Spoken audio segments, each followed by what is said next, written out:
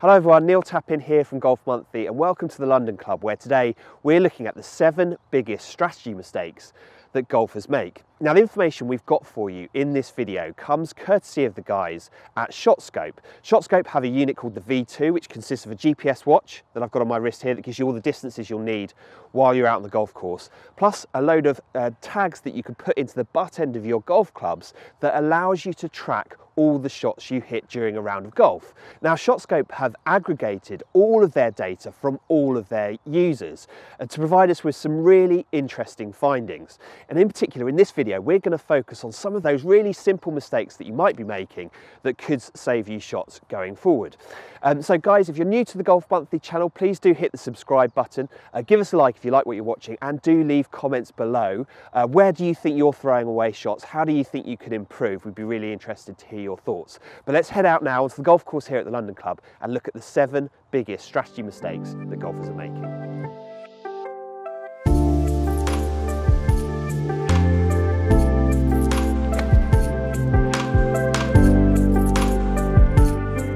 %80 of missed greens are missed short. So 47% are short right and 33% are short left. And if you fall into the category of missing short of pin high more than you think you should, then there are a few different things to consider within your own game. The first is how consistent is your ball striking.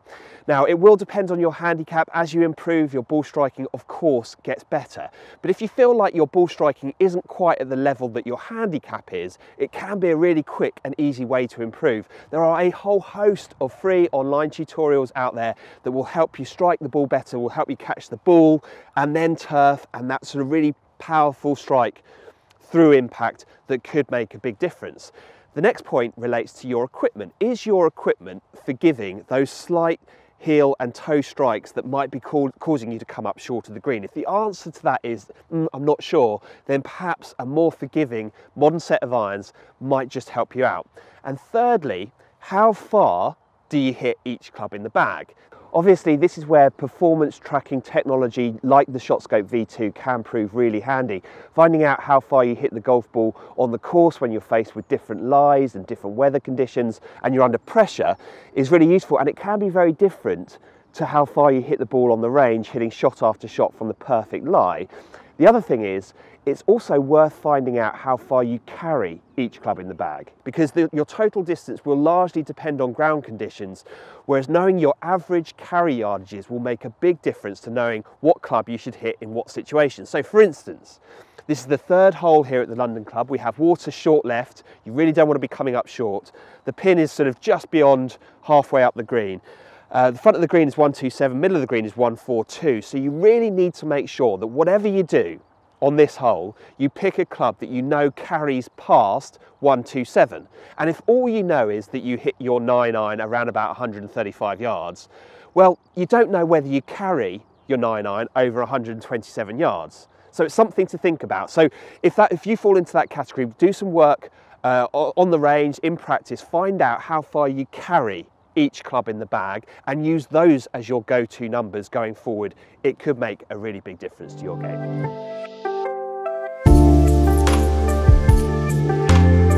Right, so the next one on my list relates to which club you should be using off the tee. And what you're looking at here are the average distances players are able to achieve with their driver versus their 3-wood. And usually players are giving up around about 30 yards between driver and 3-wood, which is roughly what we would expect. What we didn't expect to see, however, was that players were off the tee using a 3-wood were only 1% more accurate. Now, that's something that's well worth considering because, and it's something that we've said in some of our videos in the past, fairway woods are the hardest golf clubs in the bag to get right. Obviously, small head, long shaft, you're standing a long way away from it, you've got to hit the ball a long way, so you've got to make a big, full athletic swing. Fairway woods are hard to get right, and it is difficult to find something that you can really rely on so that you end up using it well when you need to, most when you're competing out on the golf course under pressure. So there are a couple of things to consider here. Firstly, Is your fairway wood a golf club that you really can rely on? If it is, then fine, keep it in the bag. If it's not, then perhaps you go down a different route. Perhaps you leave the 3 wood behind, carry a 5 wood, use something that doesn't quite go as far, but that you do feel confident using and confident using under pressure.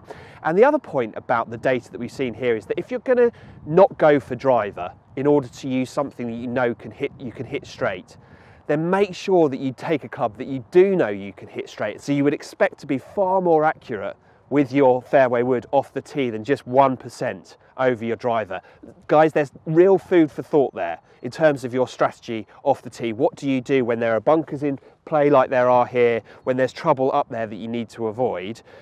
Do you just stick with hitting driver and take your chances, or do you try and hit the fairway with a more of a safety option? If you go for the latter, make sure that you choose something that you are going to hit the fairway with more often. And for the majority of people out there, it might not be their fairway wood.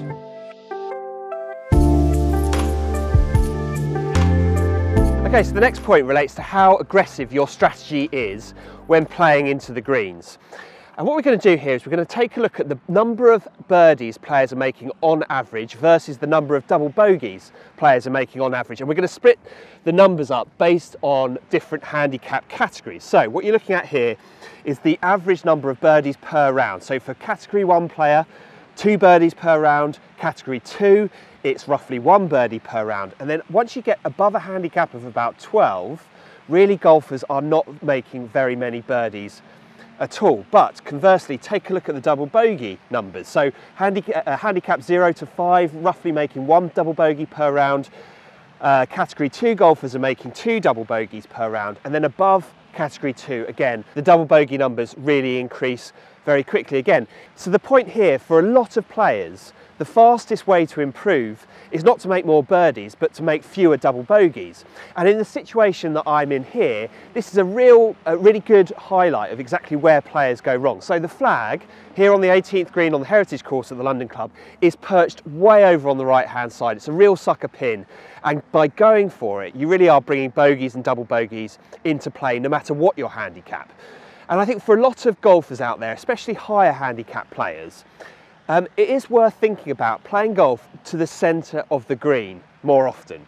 So what I would suggest to you to do is, next time you go and play golf, try and play to the centre of every single green. Whenever you're faced with an approach shot to the green, doesn't matter if you've got 100 yards or 200 yards in, aim for a point on the middle of the green. That's where the GPS watch comes in really handy. It gives you yardages to the very centre of every green. Work to those yardages.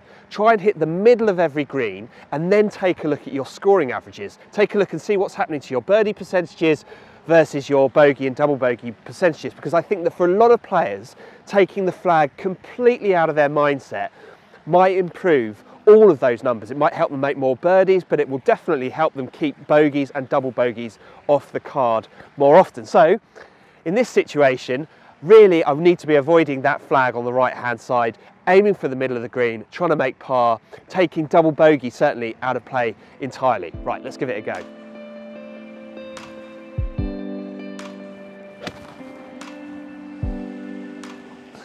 Well, my miss is definitely a miss to the right. I've aimed for the centre of the green, I've pushed it a fraction, but I'm still left of the flag. I'm definitely not in any bother, and it's that sort of thinking that can really save you shots out on the golf course.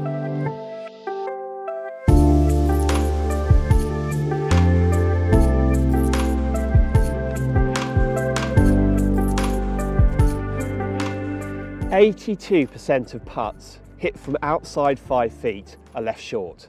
It's an incredible stat from the ShotScope data that we've been given, and it is based on what people are doing whilst they're competing for real, and it's something well worth thinking about in your own game. Now, Dave Peltz did a bit of research a few years ago that said that the ideal pace at which you should be hitting your putts is to get the ball rolling about 18 inches past the hole. That's where I've got the tee peg here. That means the ball will be rolling fast enough to roll over any imperfections on the green without being bumped offline, without going too fast and putting you in danger of 3-putting or lipping out if you hit the putt on a good line. So pace control is a really crucial factor when it comes to your success on the greens. Now, there are a whole host of really great drills that you can do to hone your putting speed. So placing tees around the hole in a box to make sure that you get that ball rolling just past the hole. The more work you can do on your speed control, the more likely you will be to putt the ball just past the hole. And if you can do that more often, chances are you might just hole a few more putts.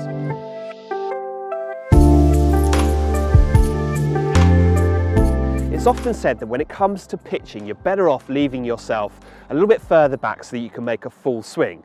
The idea being that if you make a full swing, you can make a more committed swing and the results ultimately will be slightly better. But the ShotScope data doesn't actually back this theory up. What you're looking at here is the average proximity to the hole data for shots hit from 50 yards versus shots hit from 80 yards. And both from the fairway and the rough, players are hitting the ball closer to the hole from closer to the green. It's something well worth thinking about in your own game. If you've always tended to lay up to a further yardage, well, perhaps just consider it. Perhaps keep some stats of your own to find out if you are hitting it closer from further away, because it might be that you aren't. And if you aren't, then a little bit more of an aggressive strategy off the tee or from the fairway with your layup shot might pay off, might pay dividends. So the shot that I've got here, this is just around about the 62-yard mark.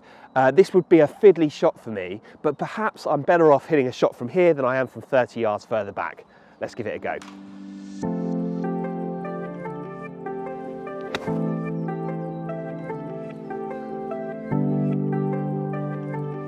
A little bit long, but I'll take it.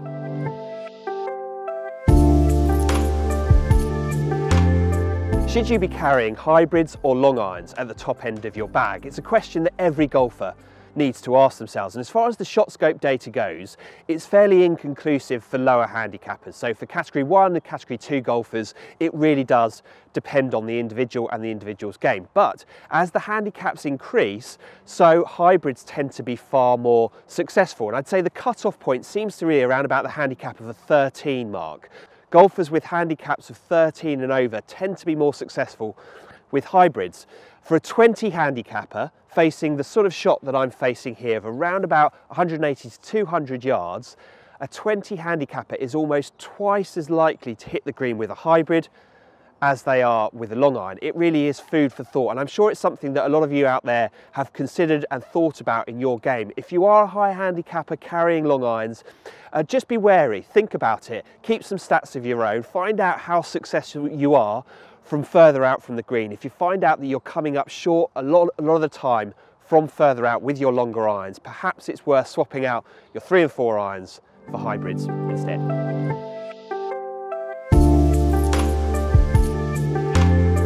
And finally, are you more likely to miss right or left off the tee? It's really invaluable information to know. So the ShotScope data reveals that for the majority of golfers out there, they are more likely to miss right. It's 58% right versus 42% left. And it's really about knowing your game and understanding your shot patterns, understanding where you are most likely to miss. Now, the best players in the world, they don't always hit great shots, but what they do understand is where not to miss, and they understand what they're most likely to do. You can bring that into your game. So a hole like this is the 10th hole here on the Heritage Course of the London Club. You cannot go left off the tee. And if you are a player that is more likely to miss left, you can build your strategy based on that knowledge. You can say to yourself, okay, the mistake I'm not going to make is I'm not going to hook one into the water. That's where the card wrecking score comes from. For me, that water on the left here is a huge danger. Whereas if you're somebody that misses more often to the right, you'll know that that water on the left-hand side is not such a big danger, and you can take a more aggressive strategy. I know that in my game, I'm much more likely to miss right than I am to miss left. So I'm confident and happy with driver. That's what I'm going to hit here. And having a simple strategy based on what you are most likely to do can really help your game. It's about managing your misses and going from there. It can make a huge difference.